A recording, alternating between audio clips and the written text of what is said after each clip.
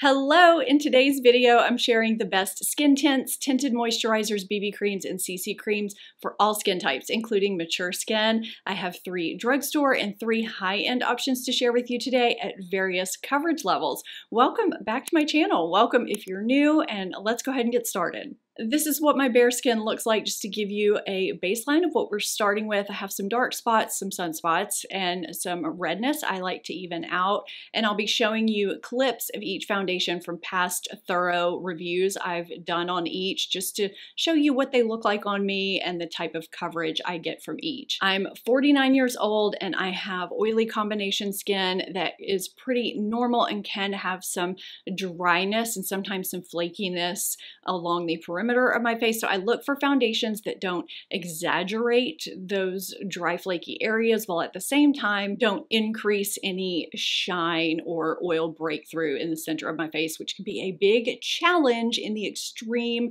heat and humidity I live in here in New Orleans. I'm pretty hard on foundations. This is my 4th, I think, updated top foundations video. I'm going through each category for you. I'll have the others and my recent top primers video linked for you up in the corner, as well as down in my description box, along with everything I'm sharing and wearing today. And most products also link through the YouTube shopping icons, but sometimes they don't have everything. So if you don't see something, check my description box. Everything will be listed there. I'm going in coverage order from most to least for the most part for today's video, because most, if not all of these, have a range of coverage. There will be some overlap, but I'm starting with the one with the most coverage that is also a pretty polarizing product that has probably the longest name of any complexion product name I've ever seen. This is IT Cosmetics Your Skin But Better CC Plus Color Correcting Full Coverage Cream plus Anti-Aging Hydrating Serum plus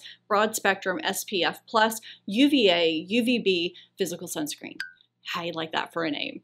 So the reason why I say this is polarizing is because people seem to either really love this and swear by it, or they can't stand it. And the reason most people can't stand it is because they find it cakey and heavy. And in my opinion, the only way it can end up cakey and heavy is if you use too much. If you use the right amount, it is so beautiful and natural, which is why it made the cut for this video. This is what I have on my face today. A little bit goes a long way. You can take this from medium to full coverage depending on how much you layer it or how you apply it. I think this is best applied in thin layers, just building it up only where necessary. I love how quickly and easily it applies, no matter what method I use.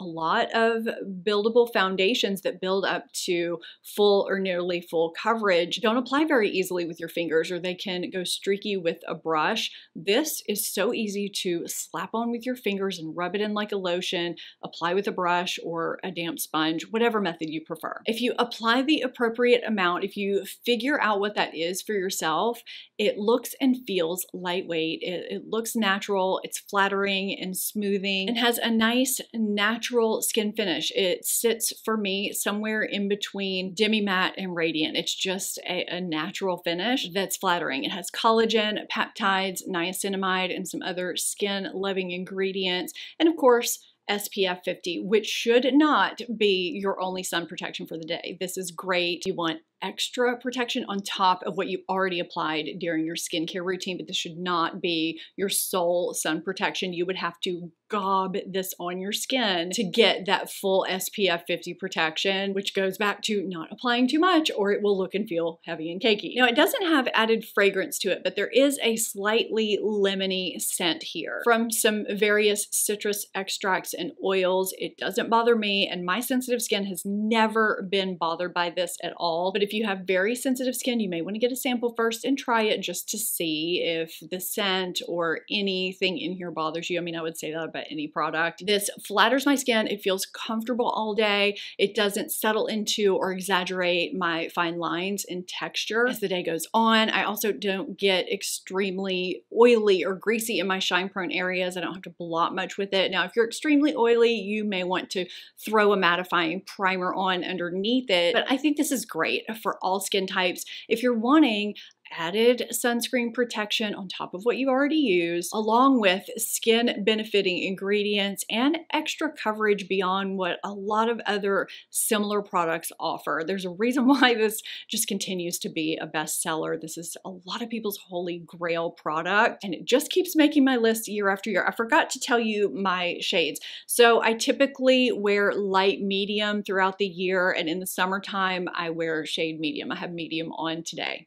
Next up, we have Covergirl Clean Matte BB Cream. Now, don't be thrown off by the word matte in the name here. I truly think this can work across all skin types. I know a lot of people with dry skin really love this too because of the versatile finish. I'm actually not even quite sure why this is named as a BB cream because it doesn't have the typical BB cream ingredients, but it's called a BB cream, so I'm putting it in this video. This gives light to almost medium full coverage, and right after I apply it, it has an extremely flattering, natural, soft matte finish that's extremely pore smoothing. Now, this type of finish is extremely flattering across all skin types, even dry skin. That soft matte finish that doesn't exaggerate any dryness or flakes, but gives an airbrushed appearance. You don't want your complexion products to be too radiant because they can really exaggerate texture, fine lines, and pores. So what happens as this starts to mesh with my skin as the day goes on, it settles into a different type of finish. And that finish depends on different factors. The humidity level where I live, which is usually pretty humid, let's be honest, or the skincare I've used in the morning, all those factors that can make a big difference in how a foundation looks and wears throughout the day. I have had days where this gives a soft, radiant finish, even though it says clean matte BB cream for oily skin right here on the bottle. Sometimes I have to blot with this a couple times a day. It's never a greasy shine, but it's definitely not matte. However, it's always smoothing. It never breaks down on me, and it feels lightweight all day. This is a great BB cream that has been on my list for years now, and it falls somewhere in between that and a minimal coverage foundation, and I think it's great for any skin type. I'm sort of living in fear that Urban Decay Hydromaniac Tinted Glow Hydrator is going to be reformulated or discontinued. I mean, it's not that serious. It's not that deep, but this video is going to look a little bit different. I had two other products in it. One was Tarte Cloud CC Cream and the other NARS Tinted Moisturizer. I had notes written out and then went to source them for you and found out both are discontinued. Brands are changing things and discontinuing things left and right every day, it seems like, but this is still around, thankfully. I love this the moment I tried it. It's been in my regular rotation ever since, and I think it's great for all skin types. This applies very quickly and easily no matter what method I use, and it's actually pretty radiant right after I apply it, but then it morphs into sort of a soft radiant finish. It's buildable from light to medium coverage and feels extremely lightweight yet hydrating at the same time, and blurs the pores beautifully and gives a healthy glow without looking greasy or exaggerating my oil breakthrough during the day. I rarely have to blot with this except on extremely hot, humid days when I'm actually out in it. And that's pretty rare for a radiant type of complexion product. It's always flattering on my shine prone areas. It never settles or exaggerates fine lines and texture. I mean, I could say the same about every product I'm sharing with you today. And it also performs well on any dry, flaky areas I have. This got a lot of hype when it first came out, which of course died down eventually as newer, brighter, shinier complexion products came out. I mean, that always happens, but it's still a great product that's completely underrated, and I think it's fantastic for all skin types. I think this is one of the best drugstore complexion products of any type, from full coverage all the way to the sheerest of sheer. And I recently shared this in a Holy Grail drugstore products video. I think it's fantastic across all skin types. This is Wet n Wild Bare Focus Tinted Hydrator Tinted Skin Veil. This gives a really nice lightweight hydration, but without increasing my oil production during the day, which is something I really appreciate.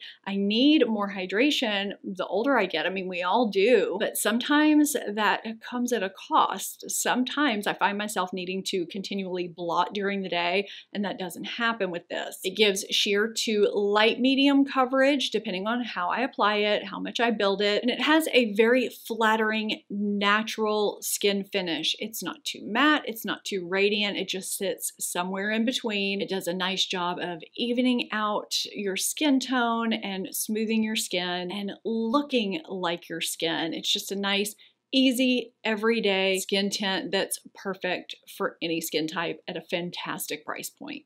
It's been a minute since I've shared L'Oreal Age Perfect 4-in-1 Tinted Balm, but that doesn't mean I don't like it and use it regularly. This lives in my everyday vanity, and I reach for it when I just want my skin to look better, but still look like skin and get some nice skincare benefits at the same time. I remember the first time I tried this, I was so surprised because my skin had never responded very well or well at all to other complexion balms. They always felt very heavy and greasy. I had to blot with them a lot during the day. And this is the complete opposite. It's very lightweight and hydrating and gives my skin a natural finish that's somewhere in between radiant and matte. It just looks like an improved version of my skin. It's a light coverage skin tint with skincare benefits. So I can take this from sheer to light coverage to even my skin tone and slightly conceal imperfections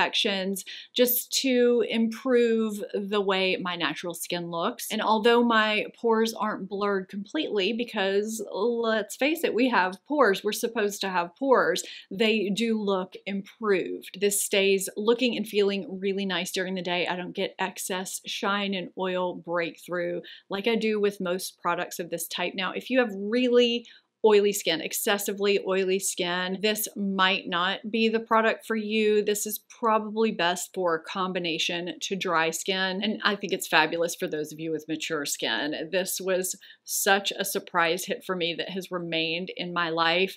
Now I have both shade 10 and 20 and reserve 10 for winter and 20 for when I have a little bit more color in my face. I bought my first bottle of Chanel Le Beige Water Fresh Tint when it first launched, simply to review. I didn't think I was actually going to have a place for this because of the claims. It's just not a typical product that I would think would be for me. But here I am with my second bottle almost halfway finished. This is the sheerest product in this video, and it is the most expensive. And if you haven't tried it, you might be wondering why brands keep trying to dupe this, why people who love this so much, and just what's the point of a super natural sheer light coverage product like this? How is this different from other very sheer products? So this to me is the equivalent of applying a blurring filter to your face, but in real life. It gives a truly natural bare skin, no makeup effect that also evens out your skin tone somewhat and gives a natural glow and blurs pores and genuinely looks like your skin but better because it's so hydrated and plumped. It gives very sheer coverage, but it doesn't do nothing, and it's pretty unique to anything on the market, which I think is pretty evident by now because of how many brands have come out and tried to dupe it. They may look similar in the bottle with the encapsulated beads, but they don't perform the same on the skin. I have yet to try, and I've tried them all,